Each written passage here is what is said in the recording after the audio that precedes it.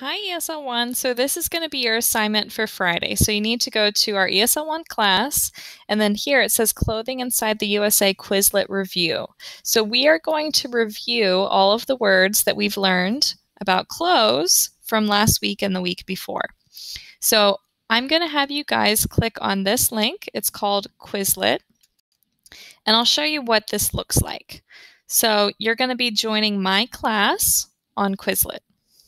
So here, what you need to do is as soon as you're inside of Quizlet, you're going to click on Inside the USA Unit 8. Okay?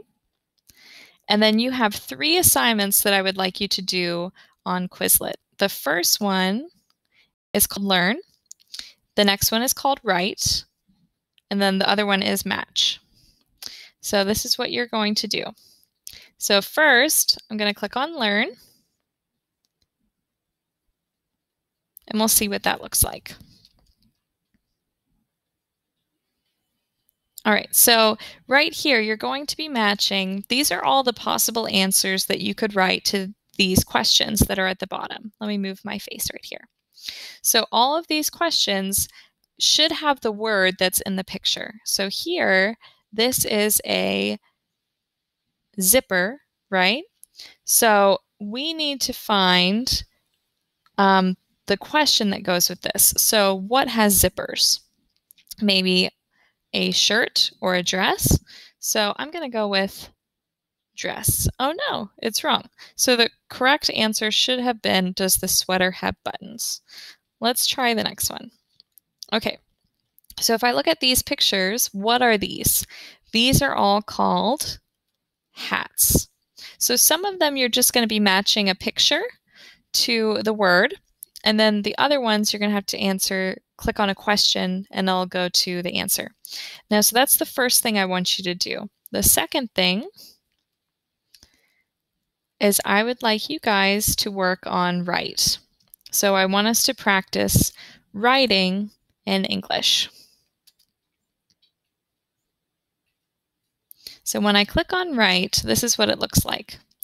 So they're going to give you a picture of one of the vocabulary words that we have, and you can look back on our Google Classroom for the full list of those words. Now these, I know that these are called sandals, so I'm going to type that right here and then click answer. And yay, I was correct. Okay, so once you are correct, you go down here and press this button, and you can go to your next question, and then you'll type what this is. So let's go back here. So that's the second thing you need to do.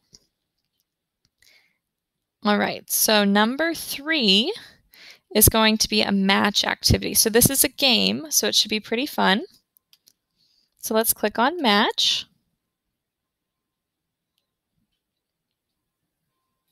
Okay, and then I'll click start game or empieza juego. All right, so if you notice over here in the corner,